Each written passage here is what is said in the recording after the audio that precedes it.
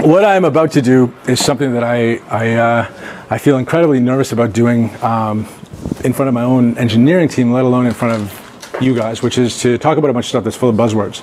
And so I want to preface it by saying that I don't trust any of these buzzwords. And so please take everything I'm about to say as a grain of salt, or with a grain of salt, and please listen to this from the perspective of me talking about an early POC, right? So please don't misinterpret this section of the talk as being like me describing a huge shift in direction for Coho or anything like that, right? Our customers are NFS customers on VMware, but we've had this interesting, use case come up. It's a really good fit for what we've built, and we've been working with some customers around it. And so I thought it would be useful to describe it primarily because if any of the listeners have similar needs, I would be interested in growing the set of prototype customers that we're doing stuff with this on. So this is sort of a call to arms in a certain sense, but I really, I'm going to say Docker, and I'm going to say some stuff about analytics, and so it's going to be really, really, dangerously loaded as a bunch of buzzwords. So I wrote this blog post about hyperconvergence being a lazy idea, and it really upset a bunch of people. I found this really, really weird in that my background as a sort of academic is to say totally detestable but objective things all the time, right? It's how we move forward with stuff, and usually it leads to a big argument, and some constructive stuff comes out of it. This hyperconvergence blog post didn't have that result. It had a bunch of people jumping up and down screaming that this is FUD and stuff like that, and very little back and forth on a sort of discuss the thing. And so that's something that I hope changes, right? That when I say this stuff, I'm genuinely trying to have a discussion. Am I close to running out of time? You're dangerously close. Okay. So the thing that I said in this article about hyperconvergence being lazy, right? And this is a super loaded word, and I think I shouldn't have used it. But from a system design perspective and not an administrative perspective, right? Administrators that are taking on hyperconverged systems are understandably being lazy in a good way. Right, but from a system design perspective, these flash devices are super capable, right? The hardware is super capable, and I worked with virtual machines for my entire graduate education, right? I wrote part of Zen. There are a bunch of wasteful aspects of hosting virtual machines, right? Virtual machines give you more resource density than physical servers, but they're just as idle. Right? You've committed just as much RAM to them, and they sit there doing nothing. And so if you're going to take a fat server that you're paying licenses for that's full of VM RAM and stick a flash device on it that is as expensive or more expensive than the CPU, right, you're arguably not doing the best job as a system designer. Right? As an administrator, you're making a completely sensible decision, and I think that the hyperconverged thing makes loads of sense in small scale. I think that there's technical stuff that needs to be solved for the larger scale. Now, the way that I've described this graphically is when you buy a storage system, the workload is peaky as heck, right? Everybody knows this. When you buy the storage system, you buy for this, right? You have a peak demand problem, okay? So this is something that we do a good job of because we address the aperture of access into the flash. We integrate with the network and the CPU to really expose the capabilities off the flash. The reason that I, with a strong background, I hope, in virtualization, have chosen not to build a product that co-hosts virtual machines is that the virtual machines that drive this workload add to the peaks. Right? The CPU load involved in requesting that I/O and processing that data is co-located in this graph with the peaks. And so you're hurting yourself when you are down. Right? But that doesn't mean that there's not a huge opportunity for resource utilization and efficiency in these systems. Right? That, in fact, especially as you start to deploy CPU alongside flash, you end up with a much more balanced system, and there's this white space in the back of this graph that is effectively wasted. Right? Hyperconvergence, by and large, doesn't help with this unless you have a workload that does I/O and then does compute for a long time, and then does I/O and does compute. So how can we fill? You don't think the FTL garbage collection and stuff like that could happen in that white space as sort of a complement, but it's not really the storage processing as much as the SSD processing. There's certainly an opportunity for background storage tasks in here. Yeah. I think it's a bigger opportunity than just that. But that is actually, let me come back to that point. So now let me shift and talk about two customers that we ended up talking to. I think I have a little slide for this. Yeah, sprawl and withdrawal. We've been working with Intel on this. We actually have a partnership with a bunch of groups at Intel, and we're actually doing a partnered POC with a financial that I can't name yet. Not because I'm being sneaky, but because it's early in the POC. The thing that the financial has seen is they have a really sophisticated IT group, they have a huge amount of enterprise storage, and they have a whole bunch of quants and traders that want to do analytics, right? Whatever that is. And they're buying Cloudera clusters in the environment. And so they have this central, well-managed storage infrastructure, and then they have these islands of Cloudera all over the organization in broom closets and under desks and stuff, and they see data being copied off this, analyzed here, results being copied back, right? From their perspective, this is terrifying. First of all, the spend on this is kind of unchecked. Second of all, they understand how safe this data is, they understand how to audit it, right? They understand provenance here. They don't understand exposure on these things, right? This is worrying, and it's inefficient because they're doing 2 data copies. Right, on this stuff. And so the thing that we kind of... Probably not legal. Well, inside the organization, I don't know. I can't speak to any of that. Yeah, it's a fair point. Do I want to talk? The other customer that we have is a large organization with a huge ISP sort of presence. They have, at any given time, about 40K wired and 40K wireless users, and manage on the neighborhood of, like, I think 200,000 email accounts in their system.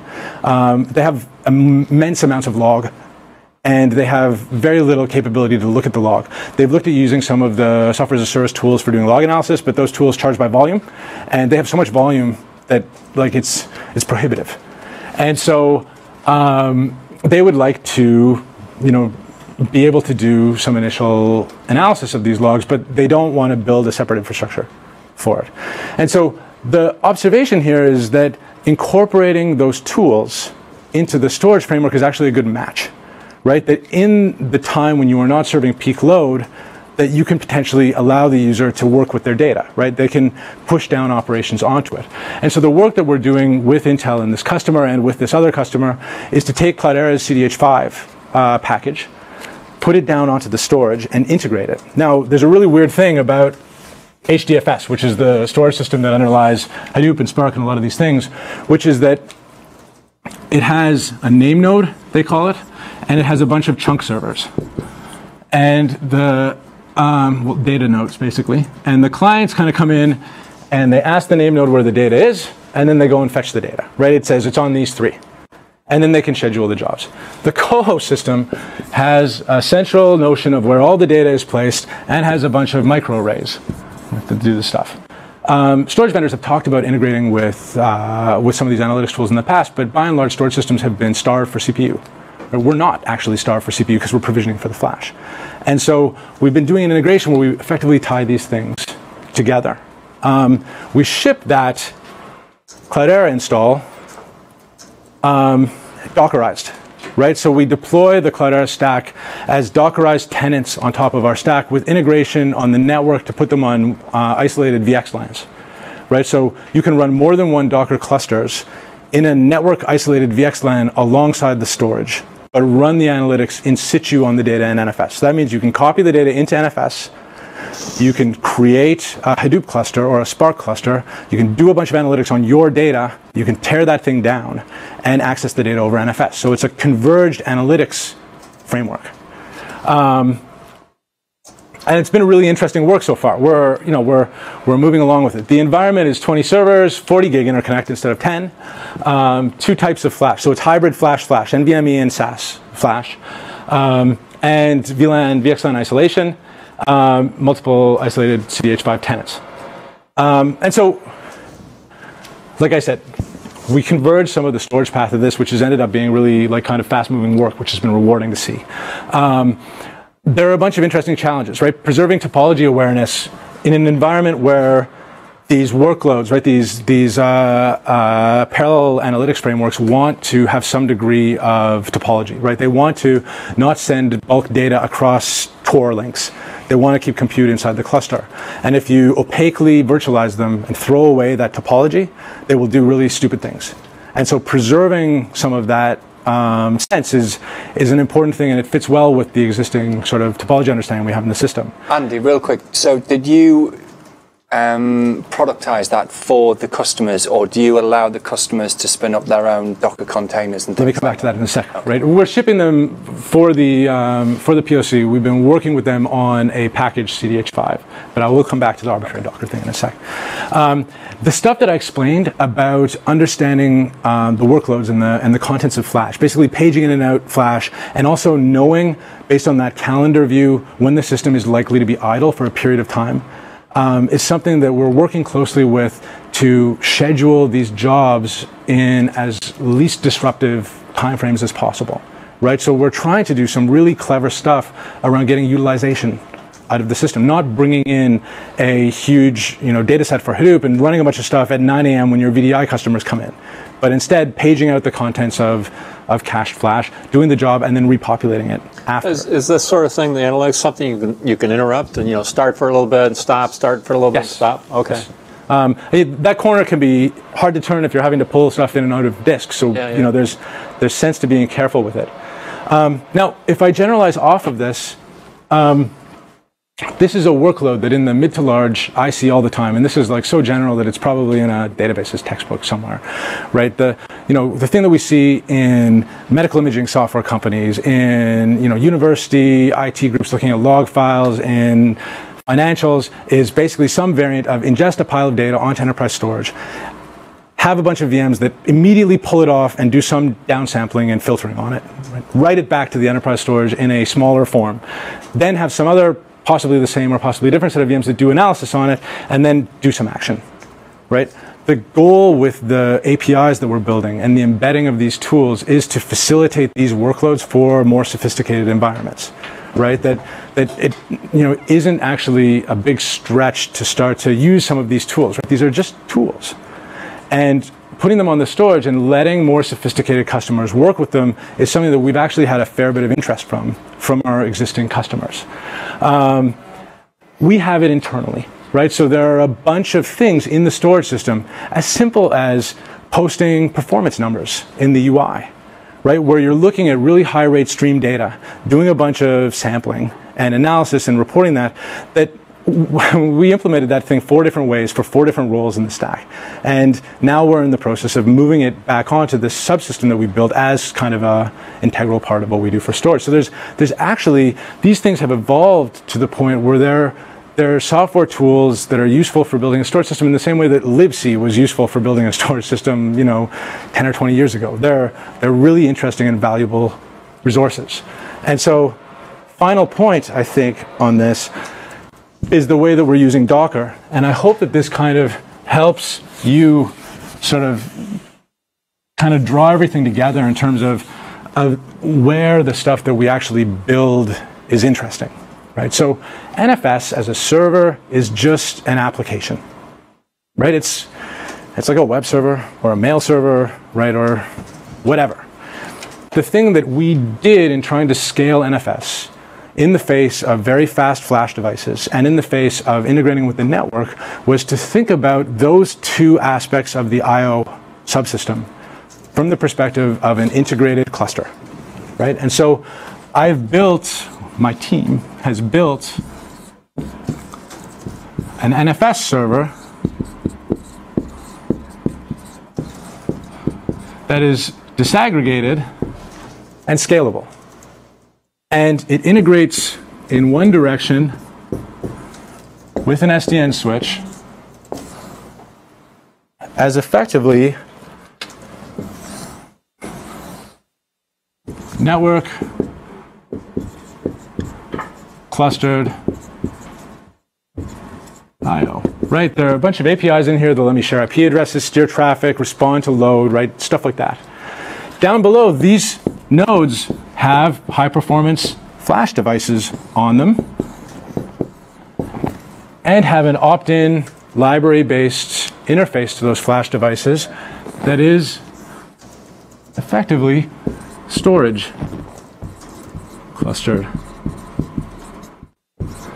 I/O, right? I keep leaving my pens places. Yep. So this is kind of how we use Docker, right, internally. Right, so Docker is, and maybe it's useful to kind of talk to that. It is a container package, right? It's a chroot.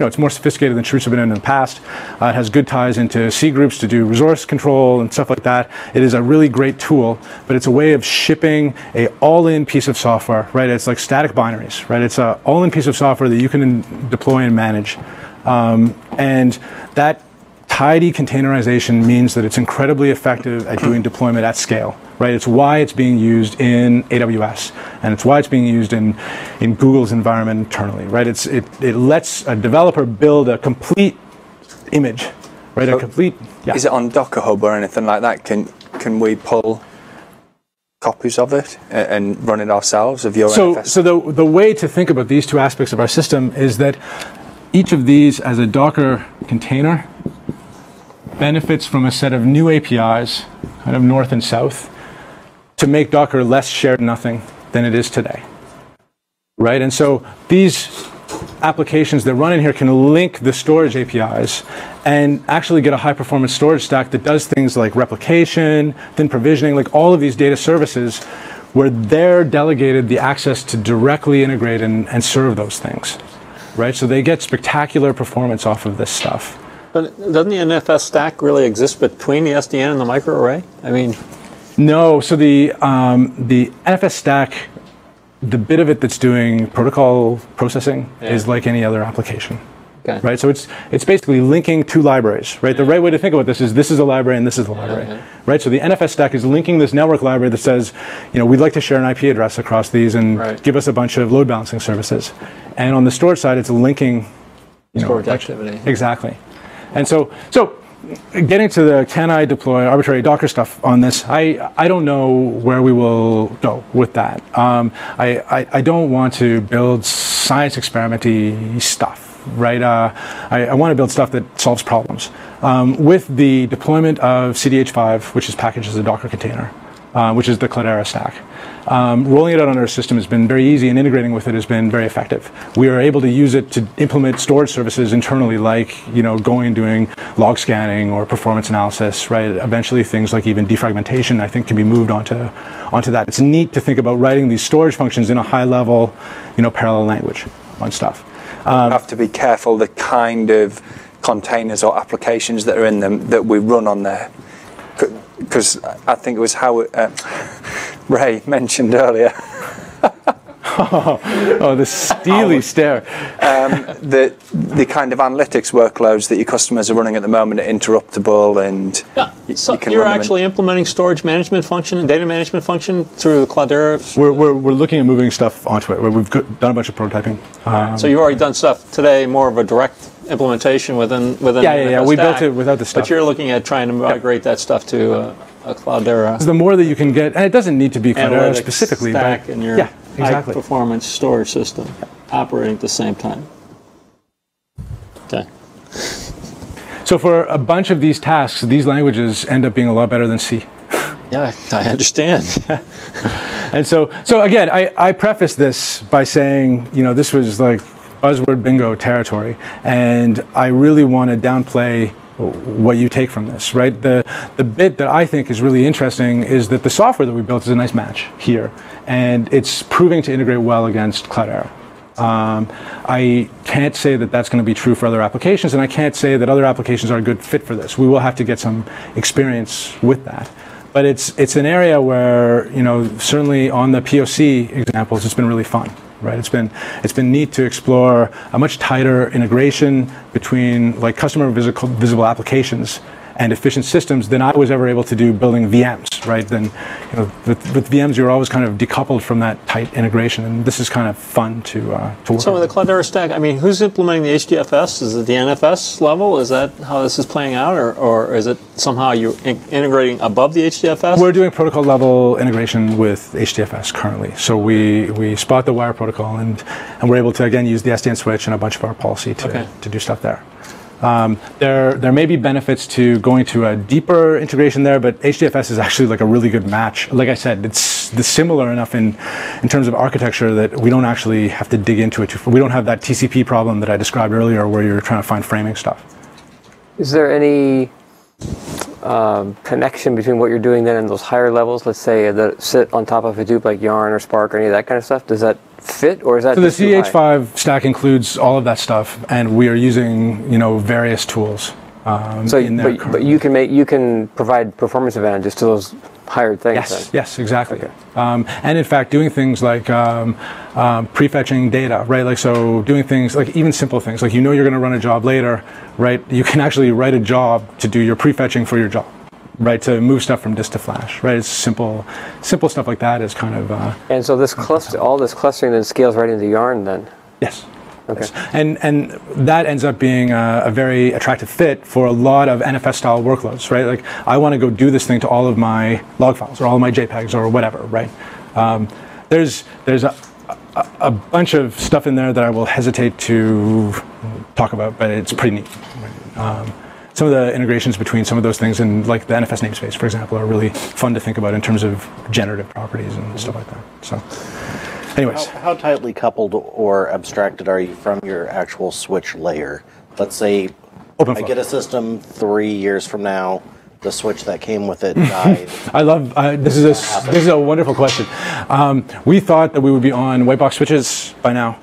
We've played with a bunch of them. Many of them don't boot.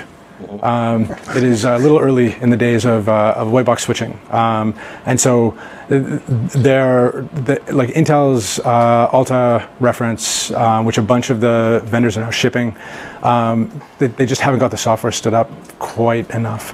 But let's say you are abstracted enough to say we are vendor A or whoever, it dies, drop in a new one. Is it just going to work, or I would expect that that once we support multiple types of switches, that will work. We abstract that currently in the stack. We certainly obviously do drop-in replacements Arista to Arista, and so yeah, that's. I mean, ideally we wouldn't sell the switch, right?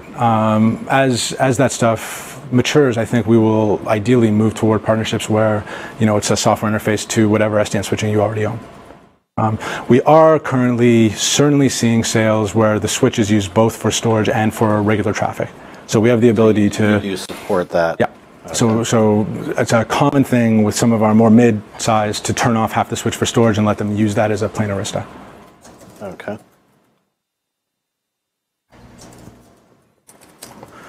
I think I'm done. You think you're done?